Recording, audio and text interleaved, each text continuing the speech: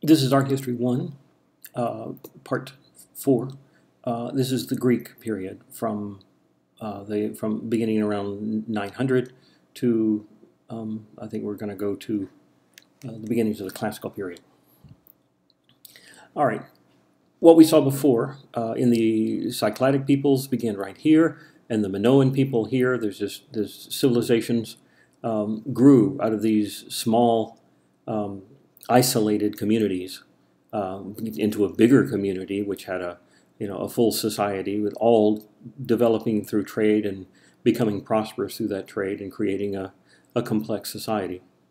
And then moved on to the Mycenaean age, where these people sort of took over and made their world into this, and they continued to develop skills in manufacturing and arts and crafts and growing olive oil and making wine and selling them through all the areas that they could reach by boat around this circle right here. And then we have around 900 what we call the Greeks proper, the early Greeks that are going to be in these developed city-states. Zoom in a little. It's not zooming. There we go. Delphi, Corinth, Mycenae, Athens are big ones. Sparta is over here. Olympus over here. And so the city-states are little small countries, but in the size of a city. And each one is locally ruled, and they have their own way of running their individual city-states. And they're separate from each one. Each one is like it's almost like cities in the United States, except they're completely independent. But what happens is that because they're all part of one unified culture and one people, they do get together and compete with one another in like the Olympic Games and things like that. And they, even people from over here and over here, they'll come and they'll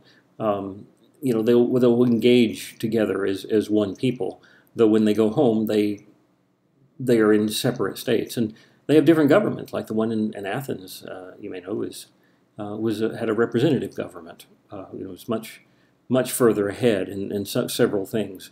They developed lots of philosophy and literature, and they developed a lot of things that were so good, so far ahead of everyone else that they are still relevant now for the things that they wrote and the things that they created.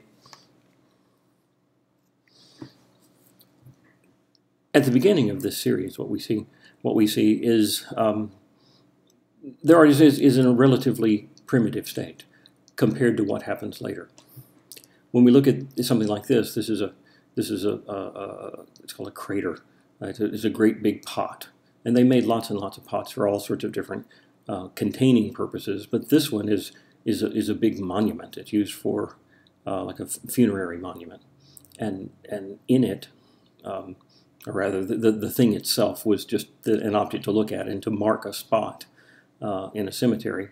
But it's decorated in a way similar to what regular pots would be used for. Like the kind of you put materials in to sell them across the water somewhere, oil and wine and grains and all those kinds of pots.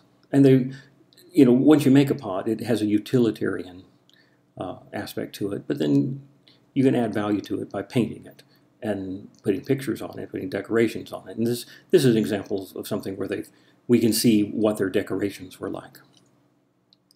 In this period, it's called the geometricizing period, because the decorations are very geometric. Part are just abstract patterns, the kind of stuff that, like the horizontal lines, come from putting the pot on a wheel and turning it, and then putting a brush dipped in a kind of a slip that's, when it's fired, it will become a black glaze on the surface. And touching that brush to it while it's spinning, you can create these long horizontal lines like that of different thicknesses, big bands like this. And then once you have some bands of dark and light, and the light ones you can put more colors and more little patterns and things to make it more interesting, give it more surface make it more interesting. This is called a key pattern. It meanders. I think it's goes around like that. And all these other patterns, in addition to human figures, which in this case have a purpose because being a funerary vessel, it depicts a funeral. The people in it are represented as if they're abstractions from people. They're just symbols of people, and they're represented as just almost like letters in an alphabet or hieroglyphs in the Egyptian language. They are in a sort of procession, in a funerary procession with a horse-drawn carriage, and on the carriage is some sort of table or whatever with the deceased on it. And mourners have their arms up in the air with their elbows right here, with their hands over their heads, in a gesture symbolizing grief and mourning and lamentation. Otherwise, the figures are very, very geometric. You know, their chests are just triangles. The lower part of the body just has this arch here. It's filled in with darkness, but the shape is a very simplified version of what we saw in the Minoan period and the Mycenaean period, of the way that they render humans there. In fact, if you remember that dagger, the figures on the dagger, you know, were the next step below this in terms of I guess maybe above this in terms of naturalism. Like those had the absolute minimum detail to make a person. In this one, these are even more simplified. Another thing is that between all of the spaces, they fill with patterns, just abstract patterns that just fill spaces, and you know, for decorative purposes, and also because of the concept of horror vacui that we talked about before, just a desire to not leave any empty blank space. But this is the starting point for the Greeks with this kind of decoration. We will see examples later how it becomes more sophisticated. They add, you know, they move in the direction of naturalism, and they develop an ideal, which, you know, becomes so I don't know. It's so appealing, so universally appealing, that it's still the ideal in society today. It's one of those things that just lasts. So, in the process of developing towards that, you have what you can think of as a progression, where it starts here in a primitive state and moves progressively towards a direction where things are much more naturalistic. People look like people, and things become more expressive. And we'll catalog that and see how it goes. But one reason for this is that people were. This is a society of individuals who compete with one another, and they live lives that are much more dynamic. That is, it changes over the course of their lives. They develop skills. They risk things. You know, if you're going to be a trader and get a boat and put a bunch of goods on it and take them out to sell, that's a huge risk. And you know, if it pays off, you know, you get rich. And you know, living lives like that is very different from the way people live their lives in Egypt. You know, it's a completely different society. They have a different kind of art. And when you have people competing with one another, they compete. One of the ways that they compete is with art. That is, one generation will look at the previous generations and think, you know, I can do better than that. I can add something and do something that makes it more sophisticated, more refined, better in some way. And that's how, over the course of generations, they were able to, in a relatively short time, you know, make some extraordinary things. There's another picture of the same thing. You can see that this pattern and everything, that much of it comes from Egypt. It looks very much like an Egyptian hieroglyphical thing, although some local things like the shape of shields, this is definitely a Greek thing. The way they render horses is particularly Greek. The way they render figures, they have their own stylized manner, but it's a different style, different stylization. So that's the Greek Orientalizing period, very early. I think that's around in the 700s. But we're going to see now is the next stage is to see what it looks like in relief sculpture, and this is going to be much farther along. This is a model of what a sanctuary was like. A sanctuary is a thing that they would have. It would be comparable to like the Temple of Karnak. That is, in Egypt, they would have big government temple complexes, and we saw how these were arranged with symmetry and all that, and for big processions, and they sort of represent power and permanence and stability and all that sort of things that are part of the Egyptian world. But here in Greece, they had these places that were special for one reason or another. This one happens to be where the Oracle of Delphi was, and they are characterized by some sort of special place, like at the top of a hill. They would have some, in this case, a temple, and a winding path that goes up from the entrance to that temple, as you see, and you get up to the top and you see the temple up there, and you pass by all these smaller box-like buildings, and these are called treasuries, and each city-state would have a treasury here along the way, and the building of these treasuries were something that represents those city-states. So everybody in Greece would have some sort of stake in this place, and they would send representatives, and they would build stuff to represent their place, and they would compete with one another in their treasury. And so, an earlier one may be very primitive looking, and a later one might look at that primitive one and say, I can make a better one than that, and make it a little more sophisticated, and then the next one comes along, and so on, where you get really complex things. And this is one that's along that same path. It's by the Siphaeans. Siphaea is, I guess, one of the Greek outposts, maybe one of the islands. But their representatives here made this as their treasury. It's a place like when people make sacrifices or people give something to the gods for whatever reason, they put it in the treasury, and so they needed a box, a container for it. This is one where it displays lots of architectural elements that are going to be the elements that we see in temples later. It has caryatids, which are these figures that are made out of into columns, or columns that are made into figures, one or the other, and it has an entablature up here that's similar to the kind of an entablature that the Ionic order will have. But what we're going to be looking at is a relief that's going up here. This is on the entablature. They would have a relief, and you can see that there's stuff going on with horses and battles and people sitting in chairs. I don't know what these are about, but we'll look at another example. They were also painted, and here we can see paint applied to it, what it would reconstructed look to it. Here's sort of what it looks like on the hillside as you walk up, and this would be just one of several of this kind of thing. All right, here's the actual relief we're going to look at. It's a battle scene between the gods and the monsters, or the giants, I think it is.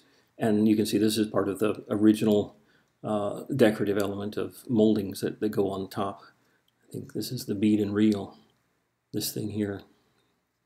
And these are, I think, acanthus leaves. But up here is a battle scene, and the battle scene is similar to the kind of thing that you saw in Mesopotamia in the Assyrian lion hunt. In that it's a relief sculpture in probably a similar kind of stone, but it's rendered in a different way.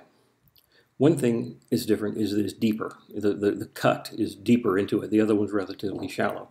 But this one, the figures, some of them are very close to us, some of them are far away. So you have more depth in the physical cutting, and also depth in the representation of space. That is, things are overlapping others in a more complex way, so as to get the notion of more space here than is actually being carved into it. You can look at a side view, you can see that things aren't carved in the round. They're relatively flat, but they're carved in such a way so as to give a kind of an illusion of that there's more space there than there really is. it looks best when you look straight on at it. The figures, the proportions of the figures are much more realistic. They don't have the wasp waist anymore. They look most muscular and full formed, and they're doing stuff. They're all moving in a chaotic manner. Some left, some right. This guy here is being bitten by a lion, and the lion's got his paws around the front of his leg and down underneath his leg, so he's really got him tight and he's biting into it. But the man has got his arm in a chokehold around the lion's head. He's even holding his hand on this side to, like, even though he's being bit and seemingly mortally wounded, he also has, the capacity to strangle the lion. So this is a nice piece, a nice bit of it. And there's other stuff going on. People throwing spears in the background. There's identifiable characters. This is Hercules, I bet. Let's look at some more of the people running and spears. Here's and shields. Look, there's four shields in a row showing the depth of what's going on here. The combination of depth in space and natural movement is a progression from what they had in Mesopotamia, comparing this directly to that lion hunt. The lion hunt is very shallow, and most everything is happening in a kind of a static world where everything is still. It's still pretty timeless. Now, when you think of, this is something that occurs in degrees. If you look at the lion hunt and compare it to something in Egyptian art, where things aren't actually moving at all, I guess there is some action in that one.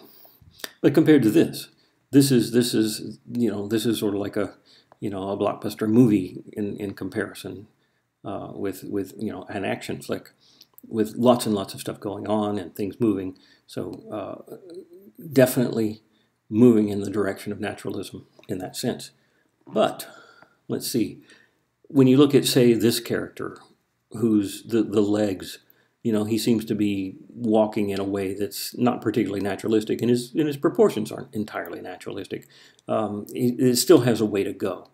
And as we will see later, an example of a similar sort of thing, a relief that's part of an architectural thing, where the naturalism is even greater than this. So this is a stepping stone along a series. Neat looking, though, yeah. Expressions on faces and things are, give the impression that the artist is really, really communicating something clearly. Okay, let's look a little bit at architecture. Greek architecture is, it's hard to overemphasize the degree to which it is influential. It's still being used today, and it's been used almost nonstop from the time that it was created. Every iteration of culture, as civilizations come up, they look back in the past and say, let's make our stuff like the Greeks, and when they fall, and the new one comes up and says, let's make our stuff like the Greeks again, and it just happens over and over and over, and we're still doing it. Even buildings made on this campus are using the same things. So it's worthwhile knowing where this came from and what it's for and what its characteristics are. Now, this is a diagram of the three basic orders: Doric, Ionic, and Corinthian. Doria and Ionia and Corinth are three different places. They're three different city-states or area. I think two of them are islands, and they each had their own particular style for how to make a temple. And the temples, I imagine that there was some degree of evolution just to get to these states. But once they got to these states, they were kind of fixed. And so once they had the fixed state of, okay, this is the way Doric is going to look, and this is the way Ionic's going to look, they continued it on and on. And when the Romans came, they again decided, okay, we're gonna keep everything just the way they had it, because they must have done it right. It's a certain proportions of of the different parts to each other. Doric has metopes here, and triglyphs, they don't have that in the other two. They have friezes sometimes in the Ionic. The cornice and things, this is the whole entablature, is in the Corinthian is much plainer, but is more elegant with little refinements of decorations and things. Much more ornate capital. Ionic is the one with the big volutes. The Doric is plainer. It doesn't have a base at all, but it has a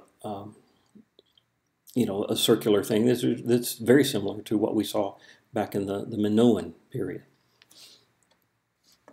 The building we're going to see as a typical example of a Doric temple, the early Doric temple, is this one. It's in a place called Paestum, Paestum, in Italy, just south of Naples.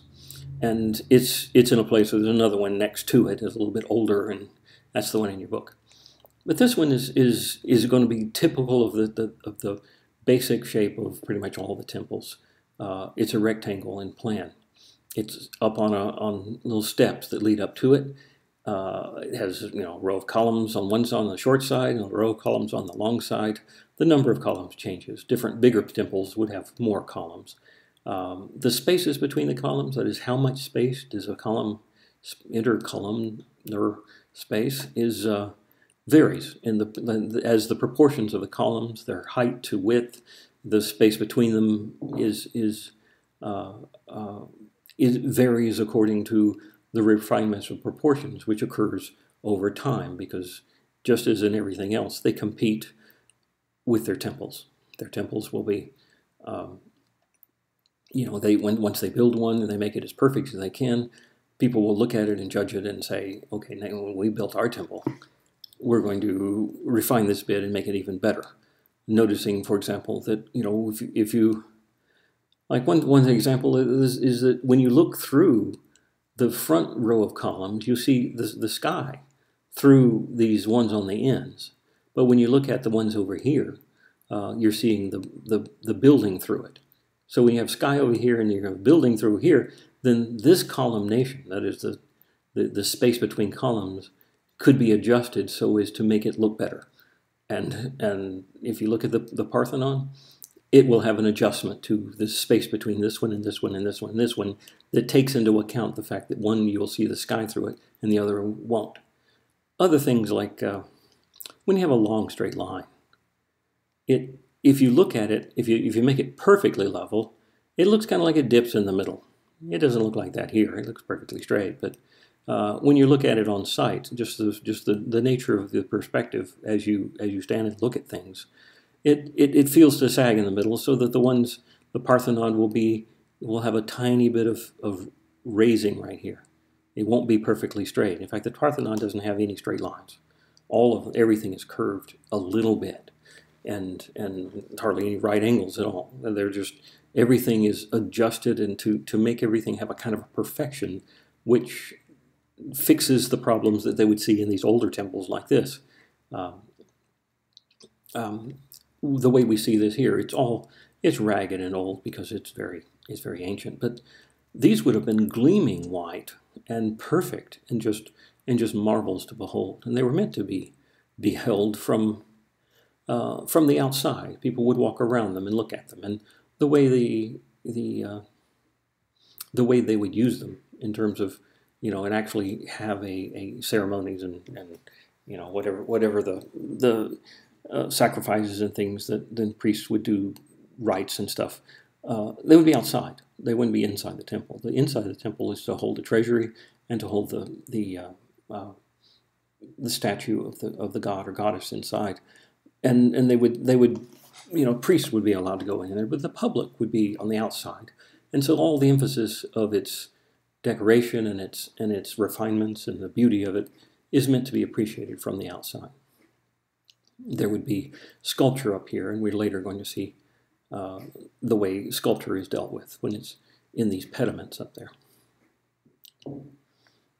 Okay, so that's the Greek temple. Now let's look at what they do with figural sculpture. This is called the Met Kouros, Metropolitan Museum of Art in New York, has this Kouros figure. It means Kouros is a young man or a boy. And they also did female figures like this. Female figures were goddesses, and they were all clothed. Only the males were nude, and the males could be images of gods like Apollo, say, or they could be representing just an ideal figure, or it could be that they represent a particular athlete who was very good at something. So, but we don't know. It's just a standing male figure, idealized or according to an ideal that they had at the time, before it was developed into the ideal which we know as, in the classical period.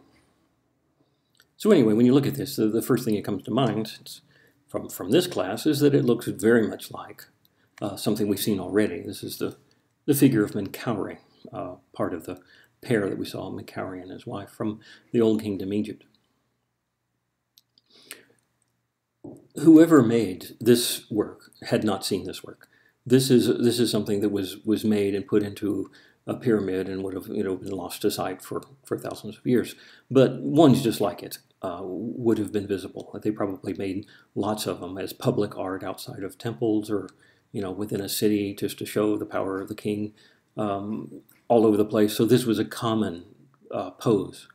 And when the traders from Greece went, they saw this and they thought, they were impressed with it. But the reason this is the way it is different from the reason this is the way it is, because they're two different cultures. And the culture, the later culture, the Greek culture, is not copying this one because they have that this represents a ruler, or that this, we're representing the power of a ruler and the power of the state.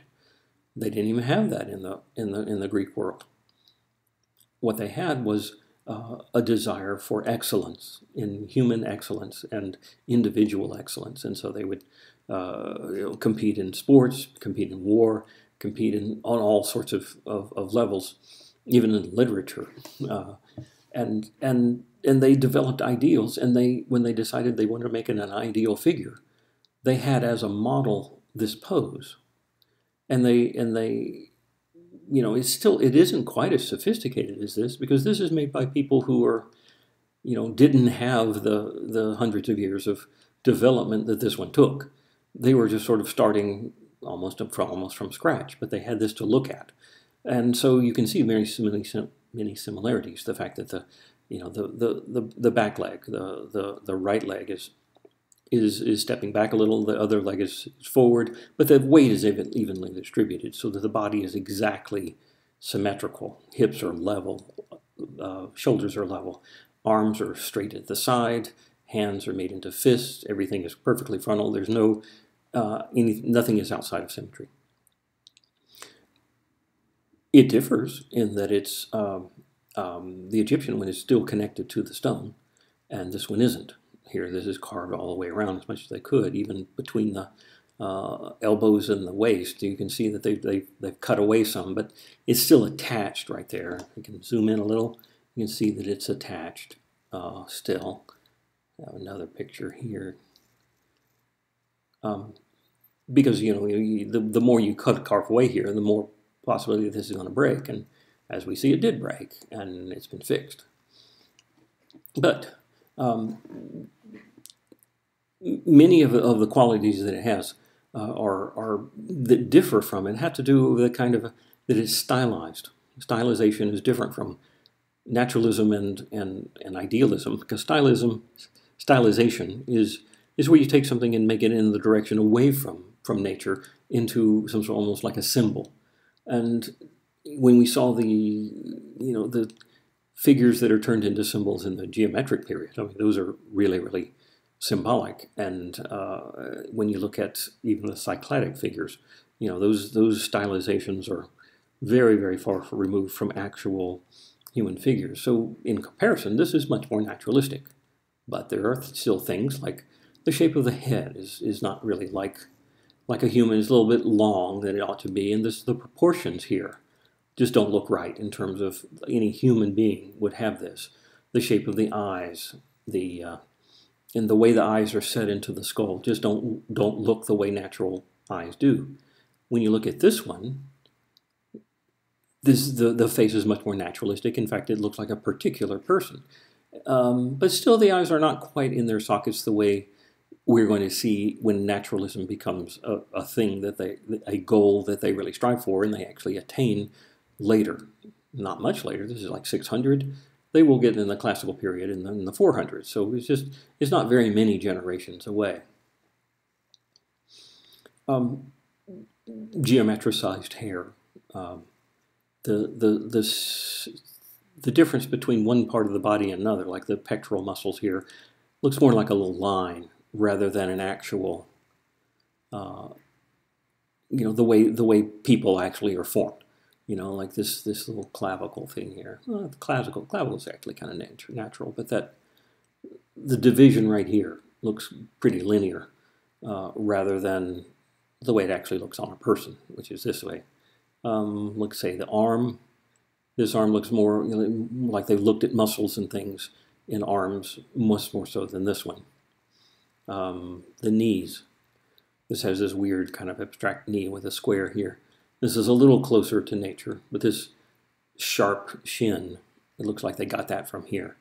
And the fact that the ankles are wide, and weird feet. The feet are a little bit more natural, but you can go point by point and say, okay, this bit is a little more natural than that, or it's more symbolic than that, or stylized than that. Overall, the Greek piece is the proportions are off. The surface modeling is off. When I say that we're off, in the sense that if they were trying to attain perfect naturalism, they missed it. If they were trying to attain the degree of naturalism this has, they're closer than before, but they're not there yet. But one can say that whoever made this wasn't, they weren't after this exactly. They had their own ideal and their own thing, and they're just using this as a model for the pose, say. But for whatever reason, this is the state of the art for the Greeks at this period, in the early archaic period. And this will be our starting point. From here, it moves in the direction of a kind of naturalism that that we're more familiar with. This would be the next step up. This is not on your list, but just to show you what the next step up would look like, where the figure gets more muscular. It feels fuller, like everything is made to look more like the corresponding part in the real human body. Though the face still has kind of a primitive look to it.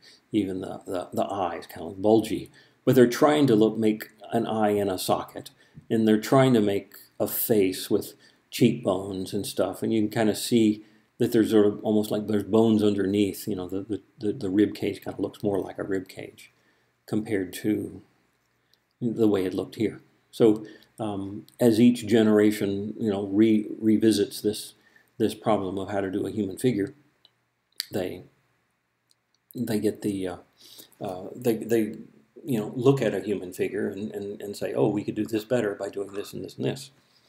But why have a figure like this at all? I mean, it's since in the Greek worldview, man is the measure of all things.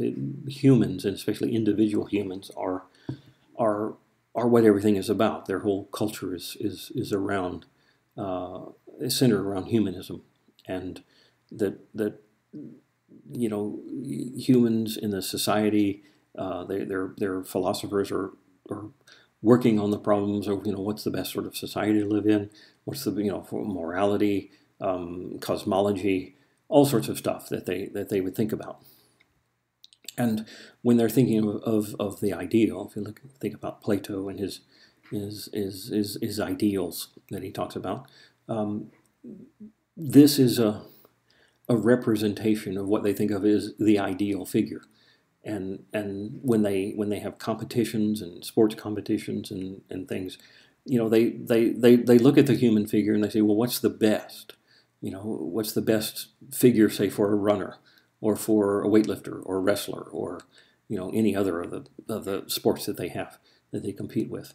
Because they're always looking to strive for perfection, for to try to have on Earth something that is perfect.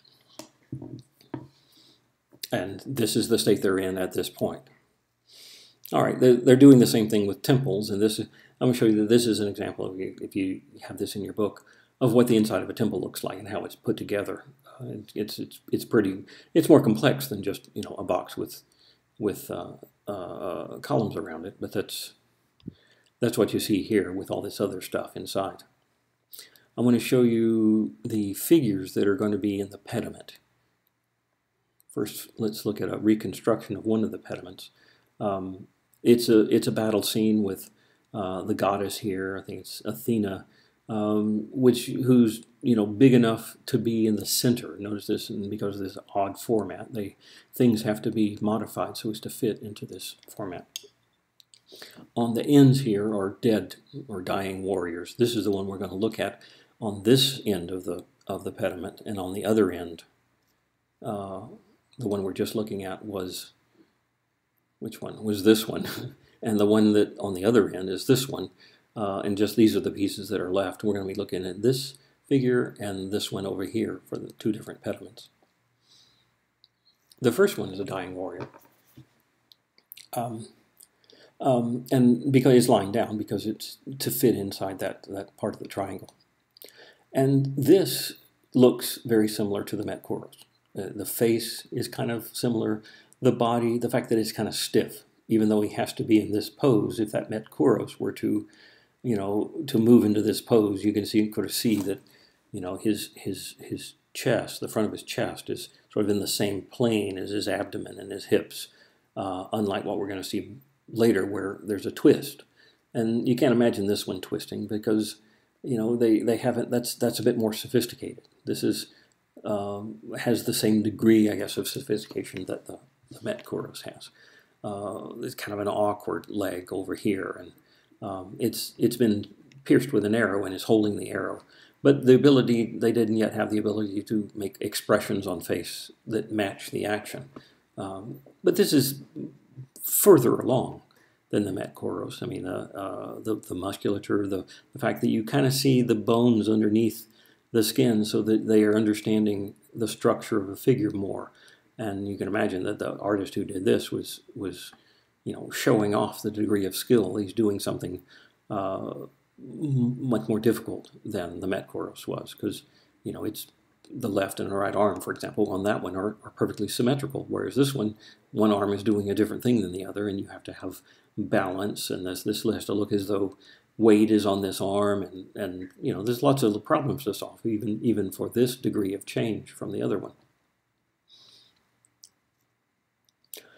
This one, on the other end, is even farther along towards the degree of naturalism. It has a twist, so that this part of his chest is facing a different direction than his hips, and just that twist gives it much more life and more pathos. Since it's a dying warrior, he looks like he actually is, holding himself up by his arm here, and he's dying, and that the weight of his body and the weaknesses coming from him about to die is overcoming him, and so he's, you can feel for him, because that's just the nature of battle. But having heroes die in battle is part of the story of the Greek story, and they celebrate that along with the victories as well, and dying nobly is part of their culture. So having representing somebody being defeated is just part of the package of the whole heroic worldview. But it's also by making the fallen warrior an enemy, say, as more heroic, stronger, and a loss, to have lost this soldier, makes the victory greater, that it costs so much. Anyway, so you see the different degrees of of naturalism has increased a bit more in order to get, the way that this twist in the arm, the way the muscle is rendered right here, and the vein in the arm, the different little muscles here in this forearm here, and all the little things in the knee, and we've moved a long way in the progress towards naturalism. Oh, one other thing that I was going to mention, if we go back to the Met Course, why is he nude?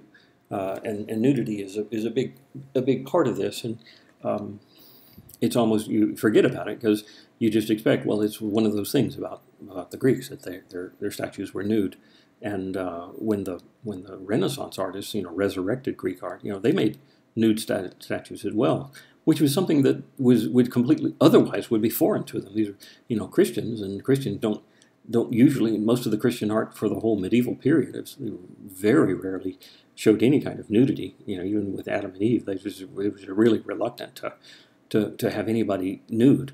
But once they decided to bring back Greek and Roman art, they just saw, well, that's just part of that deal. Well, why was it? The reason, even the Egyptians, there's this, they have clothes which represents the pharaoh. These are accoutrements to identify this as a pharaoh, but they didn't show nude figures hardly at all either.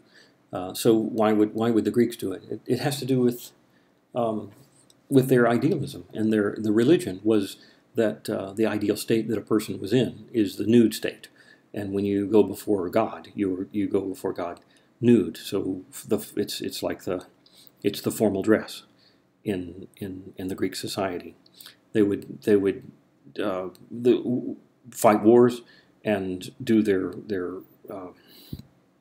what else? The sporting events would also be done nude. Is just when you're doing something special, and that's, you dress up specially for it. And in their case, dressing up special means being nude.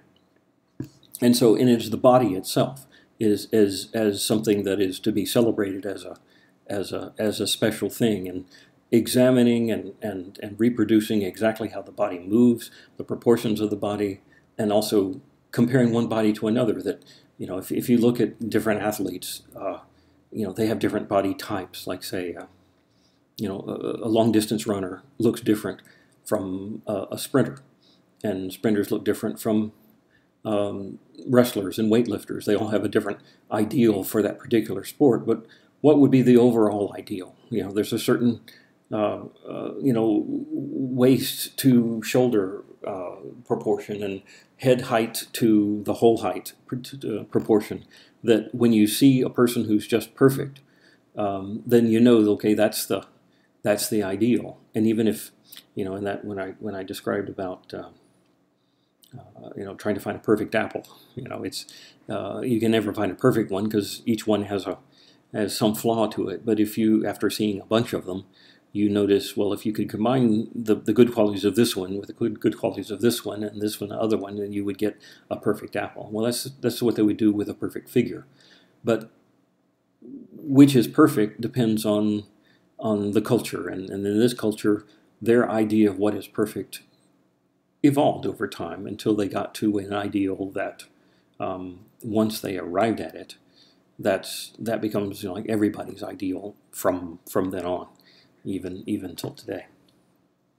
I think when Arnold Schwarzenegger was doing bodybuilding to become Mr. Universe, he looked at Greek sculpture to make his body as much like a Greek sculpture as possible. So anyway, let's go on to vase painting. This is an amphora pot by Ezekias, and this is a ceramic pot that's made of terracotta, and it's glazed with a black glaze. When you after you fire the pot and made the solid, the permanent solid terracotta vase, you can glaze it by painting on with a slip made out of water and some chemicals, minerals, whatever it is that you put together, that when it's fired in an oven will turn black. and you can paint that on like paint, and it dries, and you can scratch it off. So we have an example of what it looks like when, you know, solid black here, and other places where the black has been scratched off into little patterns. And I don't have a high enough resolution picture to see exactly how those patterns work, but it's very intricate. You know, lots of little star patterns and floral things and things that represent armor. The lines of the armor and everything are all I couldn't quite hear you.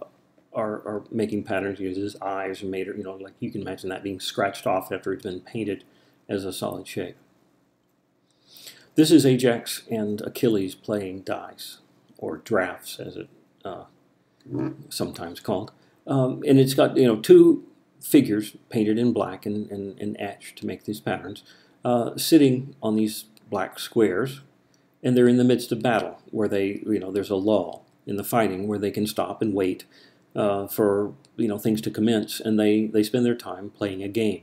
And whatever the game is involves maybe rolling dice or whatever, where one says the number 3 and the other says the number 4, and the letters come out of their mouth in the direction. And whatever game it is, 4 beats 3, so that Achilles is the winner. But we know from the story, from the Iliad, that Achilles is soon going to die, and Ajax is also going to die as well. So there's pathos here. There's a poignancy in the fact that this is you know, one last moment of fun, I guess, before the big push, the big heroic ending. When the Greeks, you know, when they painted these vases, you can imagine there's an evolution of you know, towards a more sophisticated style from a less sophisticated style. We're not seeing, you know, the one we saw previous to this was the geometric size, was 100 years before this, or some hundreds of years before this, and so we didn't see the evolution up to this. But even for a given artist, they would, you know, do many of these things over and over and over, and they would refine them and make them, you know, perfect, you know, any flaw that one might have, until you get to something like this, where it's just, this is absolutely perfect. This is a gorgeous vase. It's in the, I believe it's in the Vatican. But look how it's designed. The spears make lines that run into the handles, and the handles also run into the shields here, so that the parts here are relating to each other. That is, it feels as if the picture fits within the shape of the vase. The vase also swells right here. The shoulders of the vase are swelling at this part, and right where the backs are bent. So this roundness that you get here is part of the roundness of the vase. And this whole arch here that the two figures make connect them together as one shape. And, you know, the negative shape inside is also being designed, and all the little spaces here are being designed in such a way as to make the figure and the ground relate to each other as positive and negative. And you know, this is one of the solutions to the figure ground problem. And as we see, you know, in the whole history of art, the figure ground problem is the major problem that most visual artists deal with.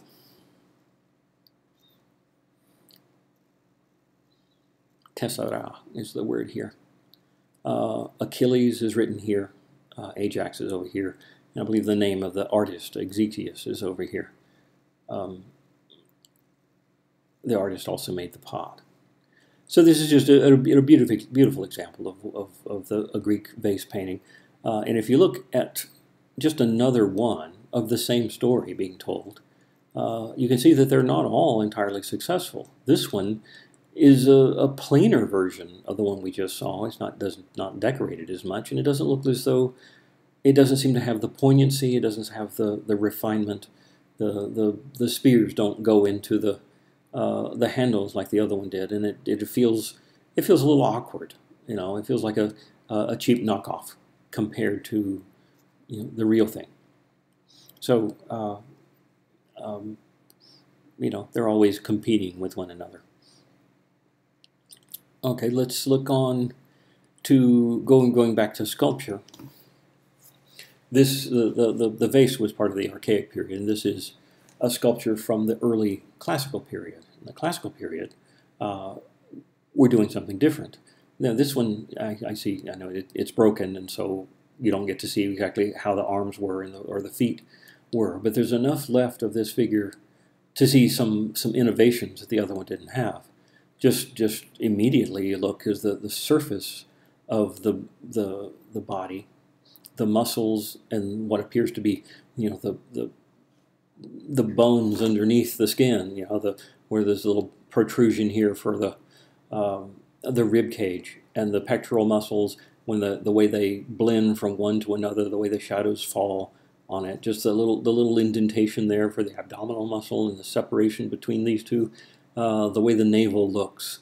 If you put this one side by side with the Kouros figure or any of the earlier ones, you could see there's many innovations towards naturalism that you have here. That, as I said, this is a progression from one thing to another, and this is along that way. And so every one that you see that is later has more naturalistic elements than one that's earlier. But the big innovation here is contrapposto. Contrapposto means putting all your weight on one leg and letting the other one not have the weight. So when you do that, it causes this hip to be a little higher, and so this hip is a little lower. So it changes the symmetry of the body. There's kind of an angle right there. And later we'll see it even more exaggerated, and the consequence of this is that the shoulders will tilt, and the head will tilt in relationship to it. And here we see that, you know, that it creates a kind of a twist in the body, and it makes it much more natural. It's no longer standing like a soldier standing at attention, but it looks like a natural at ease pose. And when you have that, it's much more difficult to do, to pull that off, to make it work, because, you know, everybody knows what a human body looks like, and everybody would know if there's anything wrong with it, anything about the proportions, if the weight isn't distributed just right, if the symmetries are off, you would see it. But these, you know, this figure looks as perfect as it could. The surfaceness of it, the shapes of it, the weight of it, all seem to look just right in terms of just even that little bit there, the little muscle that's sticking over here, and you can imagine them, you know, looking at this and saying, you know, how much better it is than earlier versions, and you know, heaping praise and rewards on the maker for having done this, because this is a society that rewards, you know, excellence. The eyes are drilled out so as to put some other material here, just like the eyes in that first face we saw. What was it? The Akkadian ruler.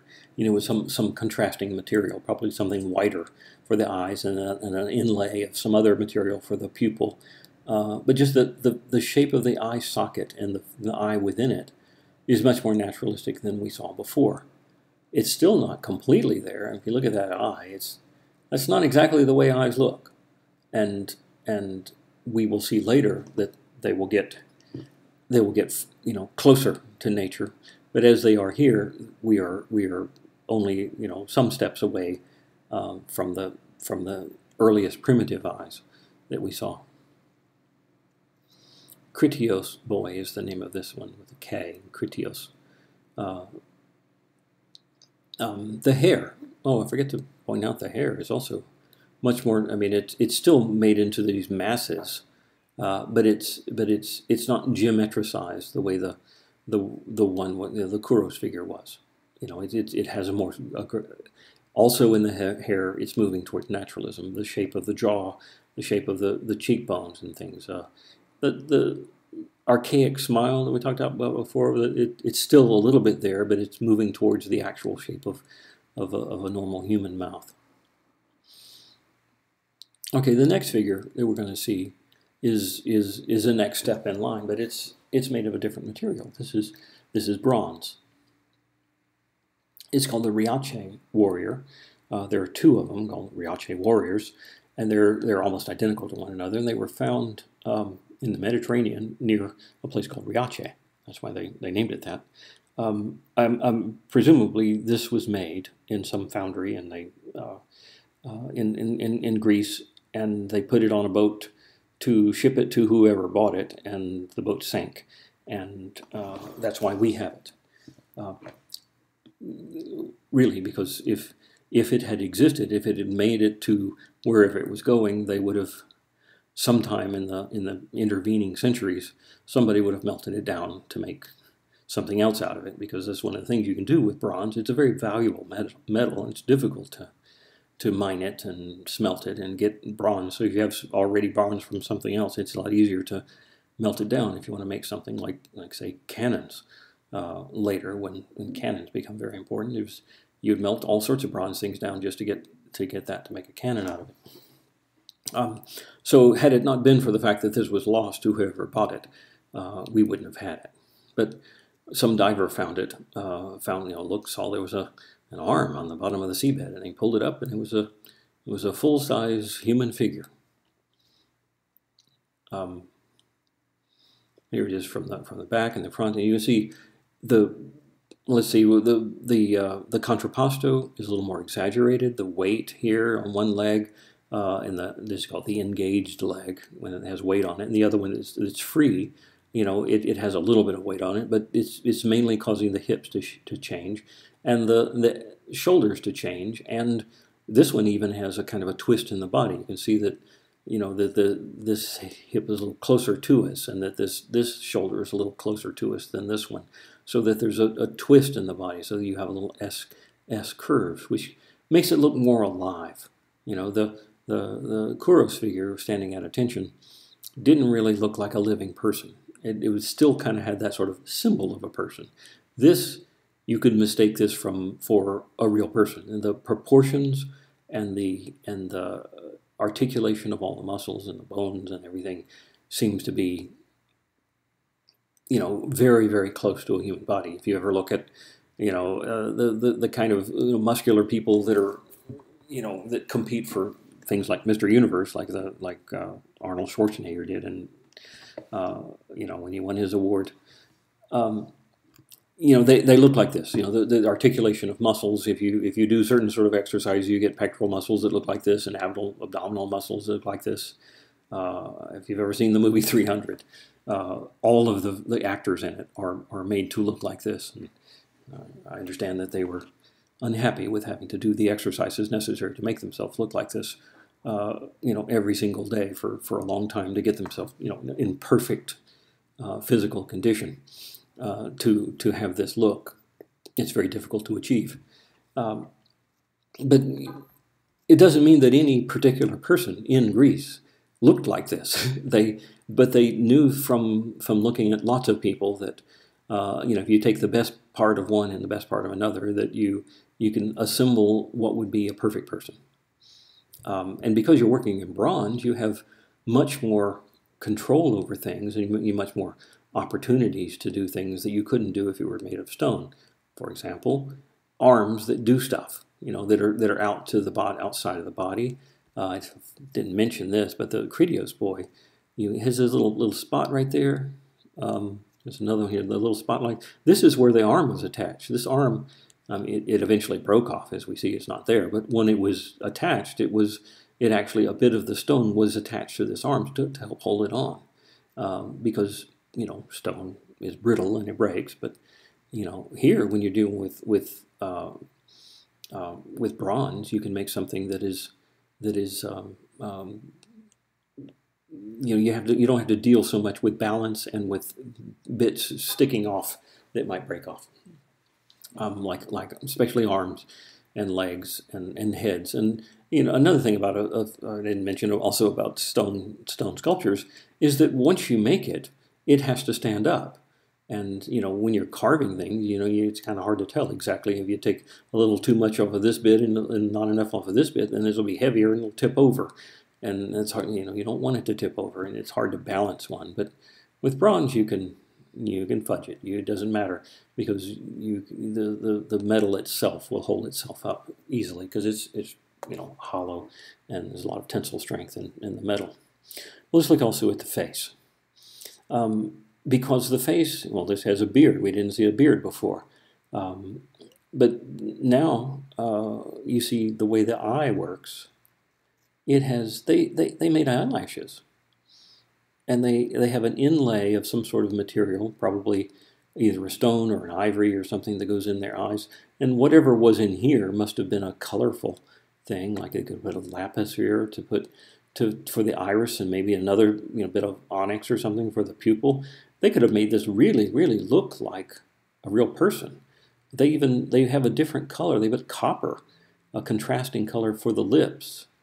And let's see, what else? They even have teeth. They have silver teeth in there. So they're really, really moving in the direction of naturalism to try to make it as real as possible within a scheme where they're trying to make it perfect and according to an ideal.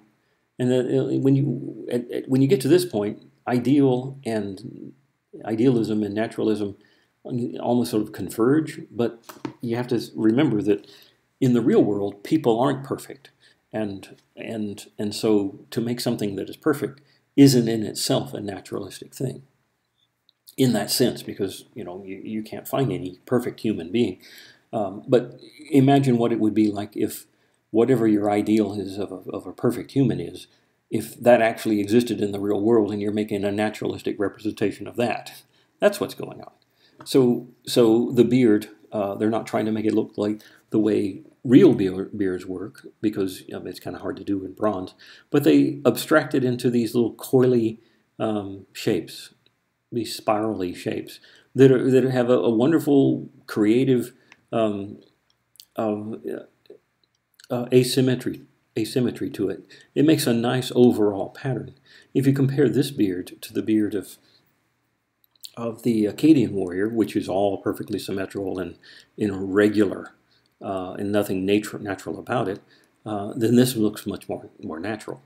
But if you actually compared this to a real person with a beard, you would see that this is a bronze beard and not a real beard.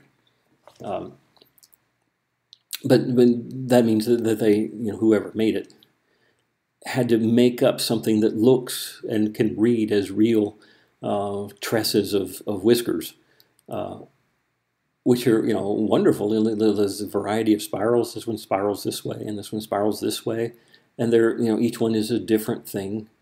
It requires a lot of creativity to get something like this, to make this happen, and it's a beautiful example of it. I think the Akkadian ruler had a similar sort of headband with hair coming out, but this looks much more natural and flowing and alive. And I guess that's part of the deal, is that they wanted this to look like a living person, a real person, as if there's bones underneath the skin pushing out to make this shape. I think this is another one. There's two of them, and this is the one that does have one of the eyes still in it. And it's kind of a bug eye there, and this is a different kind of beard. Otherwise, the figures themselves are almost identical. I think this is one. This is the other one. It has the waves on the other leg, though, and I think they would probably be designed to stand on either side of a doorway or something as guardians.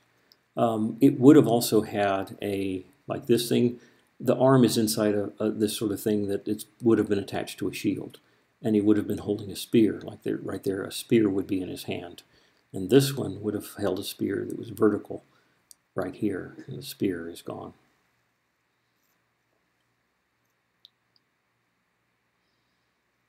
Okay, so here's a picture seen from the back. Look at the hand, the veins and things on the hand, the twist of the body, the asymmetry of the body. Really wonderful and perfect, but it gets better. They're still not completely in the top end of the classical range. We'll get to that next time.